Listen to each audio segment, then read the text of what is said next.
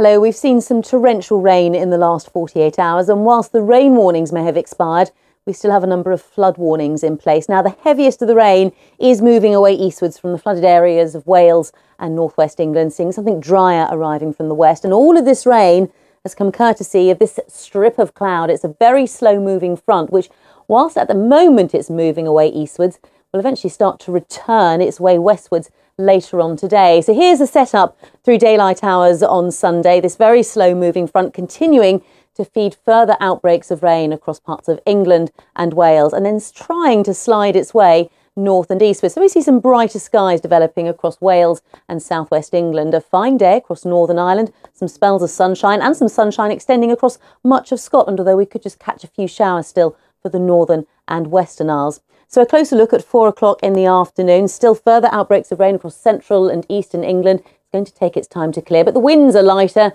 Temperatures are lower than yesterday. Some spells of sunshine for northwest England, Northern Ireland, running up into much of Scotland. May just find a little bit more cloud and some rain for the far east of Scotland through this afternoon.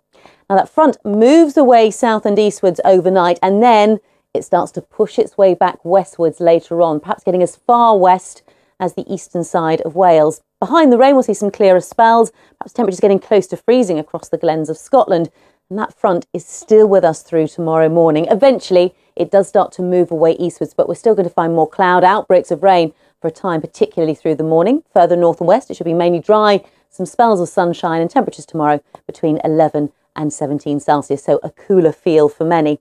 This area of high pressure is across much of England and Wales as we go into Tuesday, but notice these fronts starting to topple in from the Atlantic. That's going to increase the cloud, bring outbreaks of rain into Northern Ireland, northern and western Scotland, perhaps the far north of England through the afternoon, maybe into North Wales, but rain amounts nowhere near what we've been seeing in the last 48 hours. Ahead of this, still some spells of sunshine, temperatures up to 16 or 17 Celsius. Behind that front, more like 11 or 12. So for the week ahead, things are generally looking quieter. It won't be as warm. It'll be driest in the south and the east, but some rain at times in the north and the west.